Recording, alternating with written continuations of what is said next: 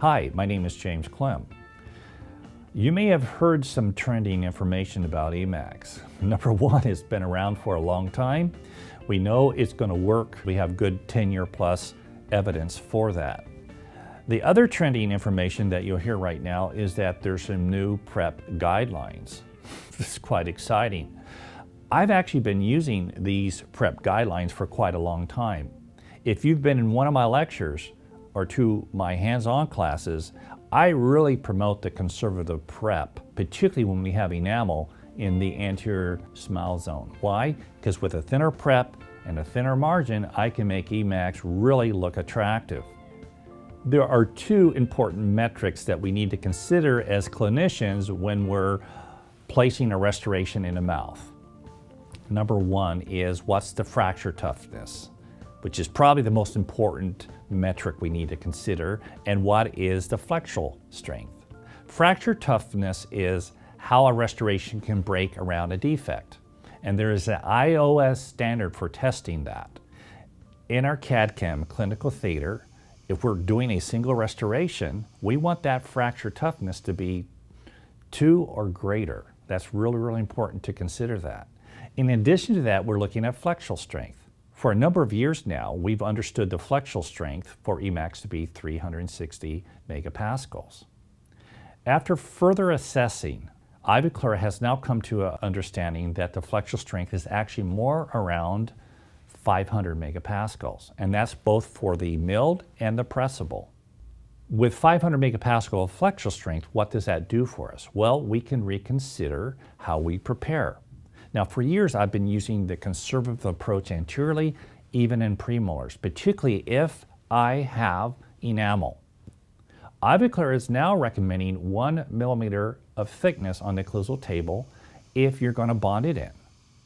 You want at least 1 millimeter rather than 1.5, which has been the prior recommendation. Now, when we think about prep design, we have to think about morphology as well and what we're preparing.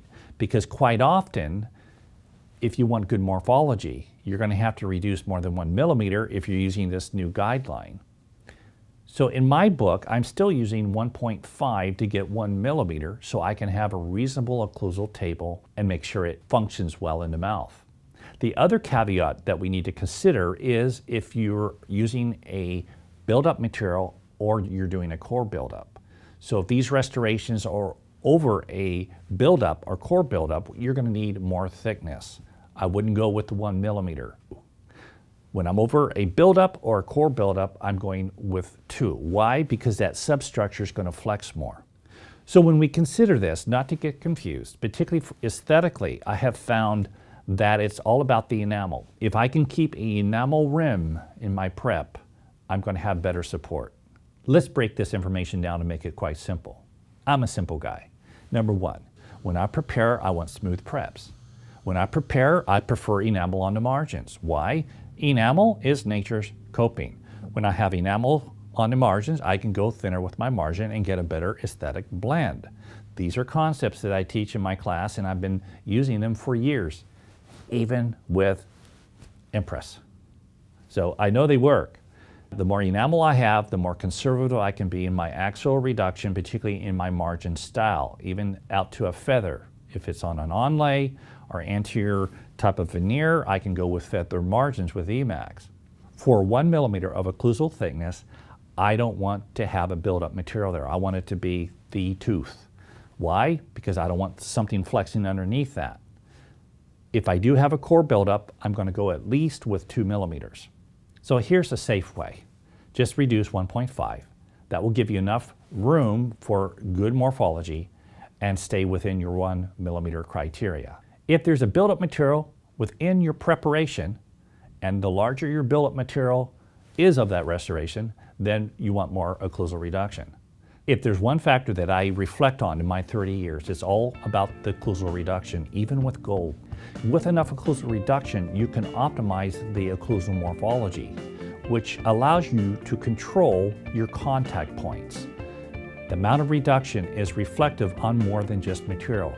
The good news is that e.max allows us to be very conservative in reduction. But in addition to the material, we have to think of optimal design, occlusal force dynamics, and controlling that occlusal morphology to get the best results for a long-term outcome. Thankfully, with this reassessment, it makes me feel so much better in my clinical theater. I can be more creative with my preps. I know that I have that strength in those cases where I may not be able to get as much occlusal reduction. It provides me better morphology appeal on my occlusal table and also better aesthetics. This is a material that's proven, and now that we have this new trending metric, I have more certainty emotionally that I've been doing it right for a long time. And I know it works because I've seen that evidence in my clinical theater, and it should give you more peace of mind with your restorative care.